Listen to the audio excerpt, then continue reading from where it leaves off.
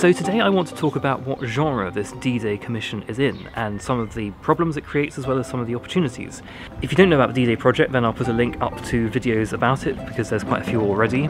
Just to remind you though, it's a commission about D-Day from the Bournemouth Symphony Orchestra. It's a big piece, choir and orchestra. This fits into a certain kind of category, I suppose, of public art. So art that is not commissioned for private, personal and domestic consumption, but is serving some sort of public purpose, commemorating something.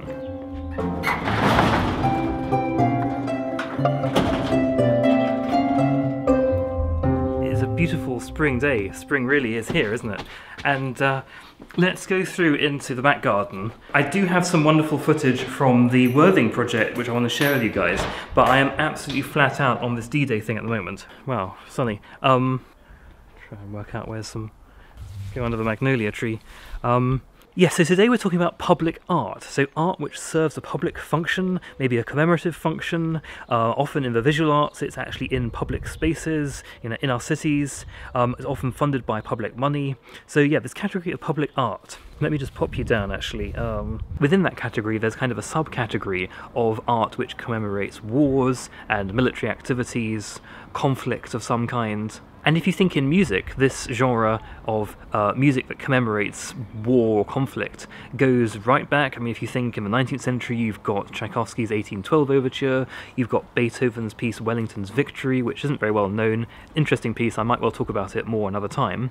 Perhaps linked to this as a genre is a genre of the Requiem, which is kind of a sort of public piece. If you think Mozart's Requiem is obviously the kind of the benchmark for later Requiems in a way, because it's such an important piece throughout the 19th century and beyond.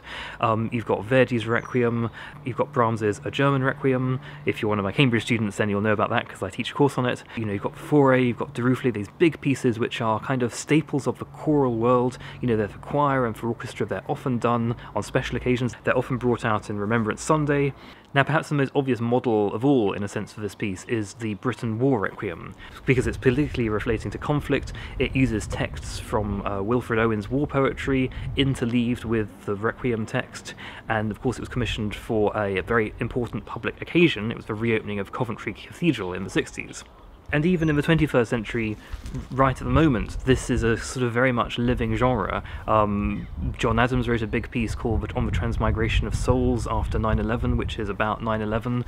He said he didn't want it to be a requiem. I mean, almost by saying that, it's putting it in the genre of a requiem, or at least relating it to the genre of a requiem, and it definitely does fit in that genre. It's got, big forces, choir, orchestra, it's commemorative, it's served a public function, I suppose. And then if you think even just last year, in 2018, there were a whole slew of commissions to commemorate the 100th anniversary of World War I. You could hardly move for commissions about World War I last year. So this is very much a living genre.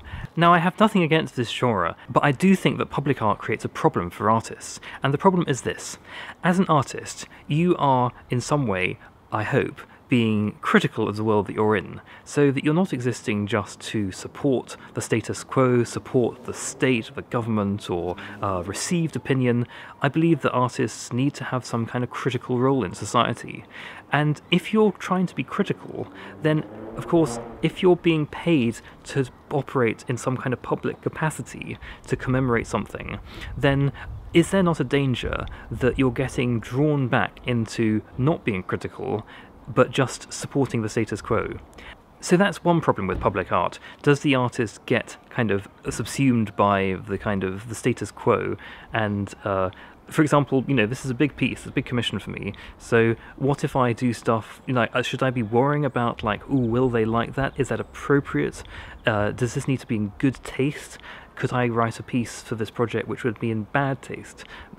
And is that a problem? Maybe, I like the idea of writing pieces in bad taste in a way. Not necessarily that I want to offend people, but I think the idea that music should be nice, should be good taste, that it should be polite. These are things which potentially it's right for artists to rail against. So there's, I suppose, a question of decorum and taste that's relevant for this piece. If you think, one of the things that really annoys me about a lot of this public art, to be quite honest with you, and I'm not going to name any pieces or any names, but and I'm not thinking of one thing in particular actually, but I just think there's a real sort of danger that this stuff becomes really pompous and pious and self-righteous, and I just don't want to do that. I'm not a I'm not in this to write kind of pompous, self-righteous music, I suppose. There's different kinds of pomposity as well. So this is something I'm thinking about a lot at the moment. There's another problem though.